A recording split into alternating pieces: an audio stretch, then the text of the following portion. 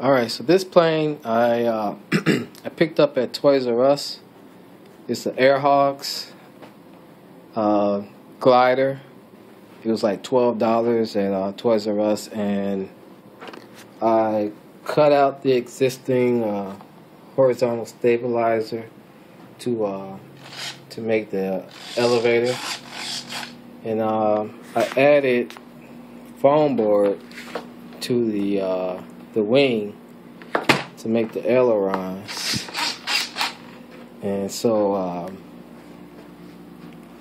I also just added the motor to the back.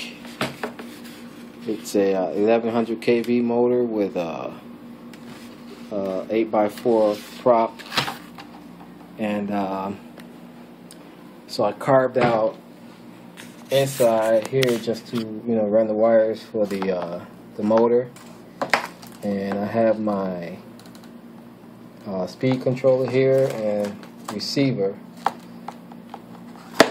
and then running up to the front I have my battery here. And so took it out for a test flight earlier today, and it flew awesome.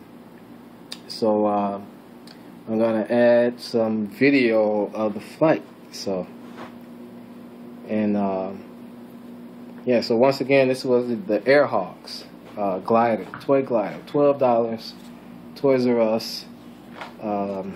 It's got a 50-inch wingspan. The total length, I believe, I didn't measure that, but looks like it may be about 45-50 inches also. So yeah, this plane flew great. I don't know if it I'm sure they carry a small camera. I doubt if it would carry the GoPro. And but it flew so stable that it would be nice to use for taking some aerial video. And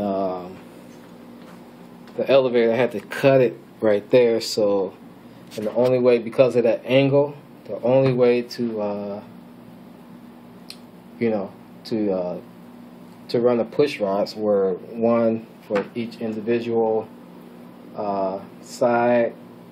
I could have ran 2 servos, but trying to be cheap. But this works. It's not pretty, but it works.